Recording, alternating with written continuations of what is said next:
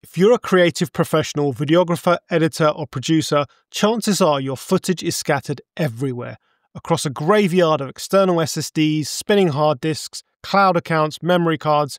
I was in that chaos too, until finally I said enough. This is how I built a 10 gigabit NAS setup to finally take control of my media, streamline my workflow, and give myself that much needed peace of mind. For years, I've relied on portable SSDs from SanDisk and various other manufacturers. I've even used their ProBlade system. I've tried the OWC Thunderbay 4 for an SSD RAID. I've used spinning hard disks and even an old Synology NAS which wasn't 10 gig enabled. You name it, I've used it. My footage was everywhere and it worked until it didn't. I've had SSDs fail on me, my Thunderbay SSD RAID keeps dropping speeds. I was juggling drives for every project, backing up to Backblaze individually, and just spending more time hunting down files and actually editing. If you're working with 4K footage, RAW, multicam podcasts, or anything media heavy, you know exactly how fragile and annoying this setup can get. That's when I finally decided to pull the plug on a NAS, a network attached storage. This video is not sponsored. Well, I guess it is, because this NAS and all the equipment was purchased by my employer to help me manage their footage. The views are my own, and I'm not going to hold back if I don't like something. So let's get into it. So why did I choose a Synology NAS? Well, after diving down rabbit holes, Reddit threads, YouTube videos, and even talking to vendors at the MPTS trade show in London, I chose the Synology DS1821 Plus. Why not Ugreen, Ubiquiti, or QNAP? Well, Ubiquiti's NAS is gorgeous, but underpowered, no SSD cache, limited RAM, and the software is super basic. Ugreen is promising with modern specs and built-in 10G, but the software is still immature and I don't have time for command line workarounds. QNAP builds were just coming in over budget.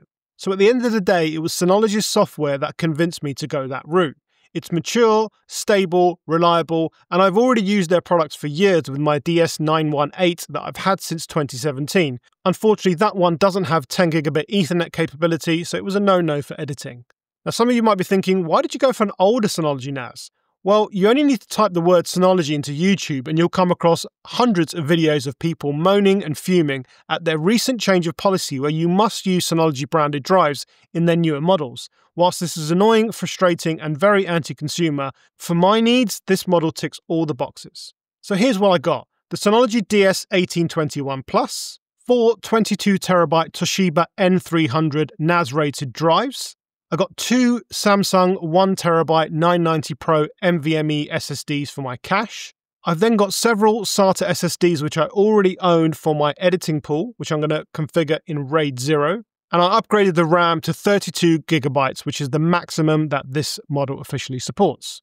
I also got the Synology 10 gigabit network interface card, which is installed into the PCIe slot on the NAS, a Thunderbolt to 10 gigabit adapter from OWC for my MacBook Pro, and a 10 gig network switch so I can connect everything together and get the highest speeds. And then a bunch of cables which are all Cat6a rated. So let me walk you through exactly how I set this thing up step by step. First up, I installed the 4 22TB drives into the NAS. Synology has this toolless tray system. You just slide off the side rails, insert the drive, label up, click the rails back in and slide them back into the NAS. Now here's my first tip. Keep the packaging for your hard disk because drives are most vulnerable within the first 2 weeks. Next up, I installed the NVMe SSD cache. These install directly inside of the NAS in a simple toolless setup. You just simply insert them at an angle and click into place. Then I installed the 10 gigabit network interface card. Now for this, you will need to get your screwdriver out, remove the back panel of your NAS, slot in the card in the PCIe slot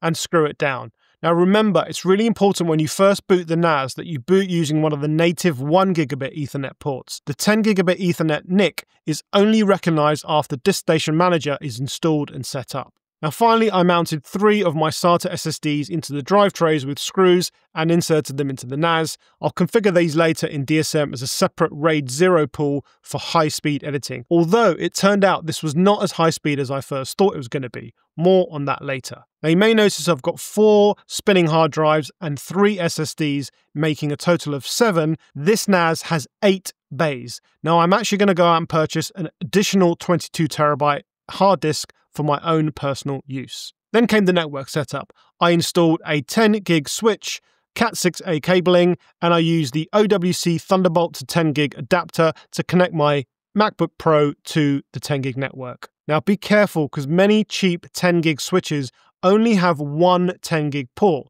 So if that's your use case and that's all you need, then fine, but make sure you always check the specs. Then it came time to boot up the NAS and set up my RAID. Now I connected the NAS to the switch using the 1 gigabit native ports. Installing DSM is super easy. You just go to finds.synology.com and any NAS connected to your network will simply show up, and you just follow the prompts. Now, I'm not going to go into a detailed step-by-step setup on how to do this. There are plenty of videos out there on YouTube from professionals that know more about this stuff than I do, so I suggest you go and follow some of their tutorials. I created a RAID 5 or SHR1 array for my spinning hard disk, which gives me about 60 odd terabytes of free space. I created a RAID 0 pool for the SSDs to maximize my speed, but as I said, I'll talk about the speeds a little bit later. Now, it's really important to note that the initialization of your system can take several days. Mine took nearly 3. So if you've got large drives, be patient. Don't run any speed tests or stress the system until that is complete. You can, however, create your shared folders, which show up as network drives on your operating system, and start copying over footage if you so wish. And then the final step, which should have been the first step, was to install the RAM. And the only reason I did it this way around was because the RAM didn't arrive until several days after the other components. So to do this, you just turn over your NAS unit, make sure you power it down and unplug everything, of course. You pop off a couple of screws on there. You remove the original RAM that was installed, and I think it comes with 4 gigabytes of RAM only, which is relatively small, and I popped in 2 16 gigabyte sticks to give me a total of 32 gigs, which is the maximum for this particular model, and more than enough for my needs. Oh, and I also configured the SSD cache in read-write mode to get the best performance for video editing. Now here's a tip if you're using macOS. I found that I had to disable Wi-Fi on my Mac to ensure that my Mac prioritized the 10 gigabit port for connection to the network. Otherwise, it sometimes overrides it with Wi-Fi, and then you're restricted to super slow Wi-Fi speeds, which is not ideal when you're editing large video files. Now, one more crucial item that I haven't done yet, but you absolutely must, is to get a UPS. That's an uninterruptible power supply. In the event of a power outage, a UPS gives your NAS time to shut down safely, or gives you time to shut it down safely, avoiding any corruption or loss. It's definitely on my to-do list. So how fast does this thing actually go? Well, after initialization, I was impressed. The spinning hard drives gave me write speeds of nearly 900 megabits per second and read speeds of nearly 1,000 megabits per second. Now, the SSD pool was actually less impressive. Surprisingly, the read and write speeds were very similar, and in some cases slightly less than what I was getting from the hard drives. Now, I don't know if this is because I've only got 3 of them configured, but I figured with 500 read and write on each of them, those combined together in RAID 0 would have given me slightly higher speeds, but I guess I was almost at the capacity of my 10 gigabit Ethernet anyway, so I'm happy with what I've got.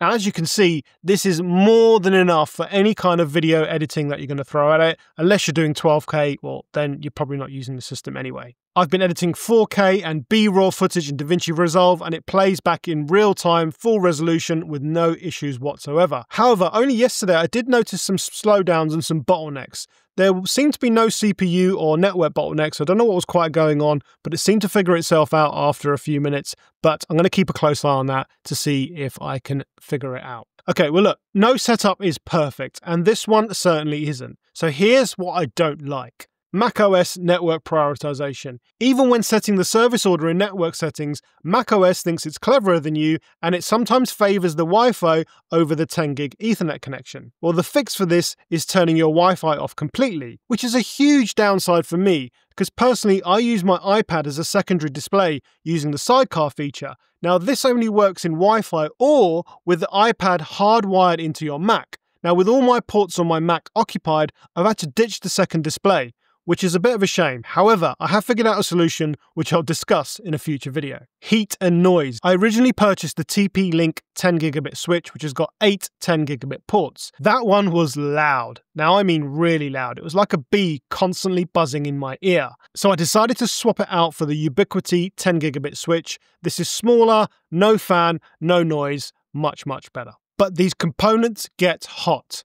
The NAS, the switch, the 10 gigabit Thunderbolt adapter generate a lot of heat, so make sure they are well ventilated. Complexity. The initial setup does take some time. You're dealing with firmware upgrades, cabling, configuration, RAID decisions, and backups.